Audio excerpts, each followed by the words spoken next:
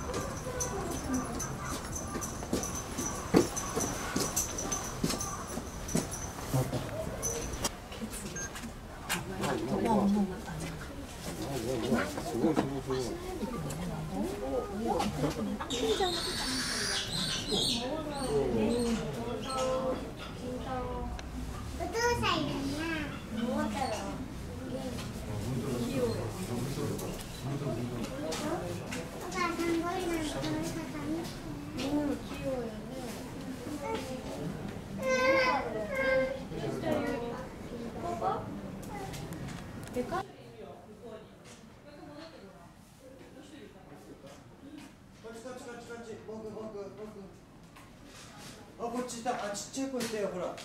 見て。どうぞ。止まってもらいに。見てたんやな。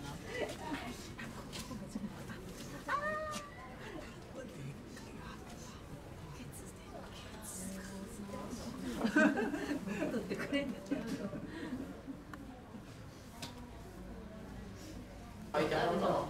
だって一応でかいのこっちやろ。セロリ買ってる時とこすごいな、お尻。お尻もりもりや。加えた。すごいやん。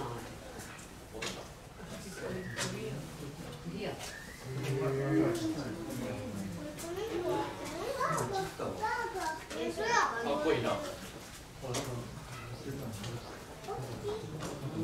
桃太郎。あの子いら桃太郎。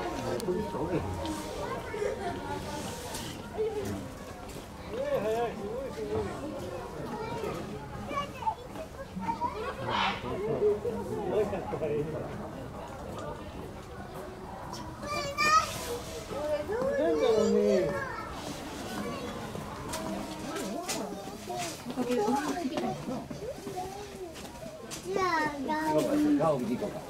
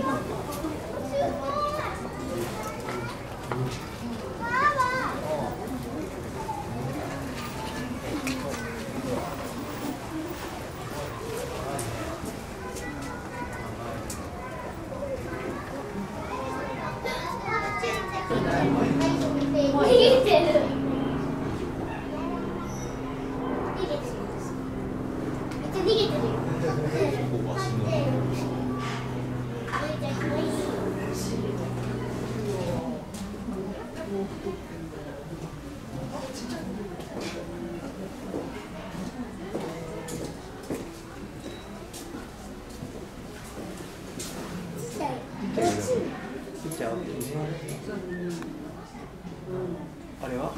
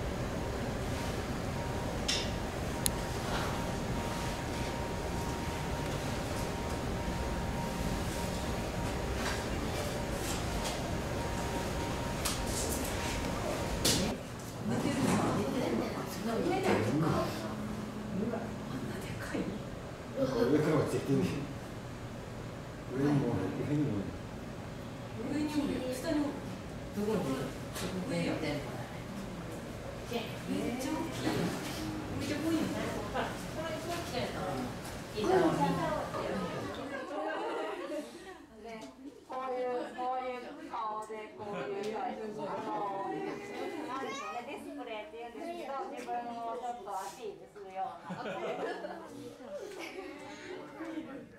ね、でさっきちょっとお話にはありましたけど、木をゴリラ舎の中にたくさん木を植えていて、この今植わっている木もほとんどが寄付をしていただいたものです。もともと植えているものもあるんですけど、ゴリラが食べたりとか抜いたりとかして結構なくなっているものもあります。今ゲンタロウ結構レしましたけど、そういう時にすごい長い木を持ってそれを持ちながら走ったりとか、そういうことをすることでさらに自分を強く見せたりすることにも怒られても逃げずにずっと木を植え続けています。まだ森にはほど遠いんですけどね、もうゴリラが全然見えなくなるぐらいまで成長してくれることを願って今植え続けています。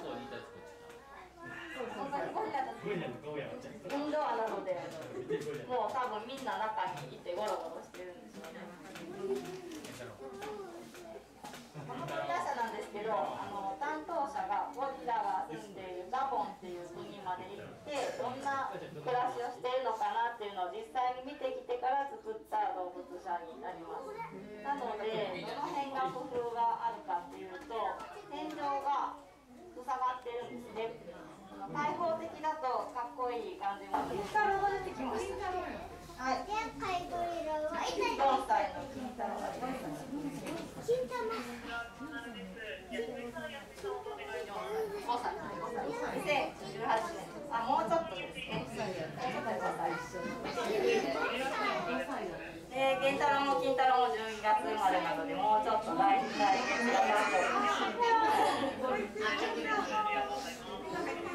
お持ち帰りいただきますようお願いします。皆様のご理解ご協力をお願いいたします。繰り返しご来園中のお客様にお願い申し上げます。京都市動物園ではゴミ箱を設置しておりません。ゴミは各自でお持ち帰りいただきますようお願いします。皆様のご理解ご協力をお願いいたします。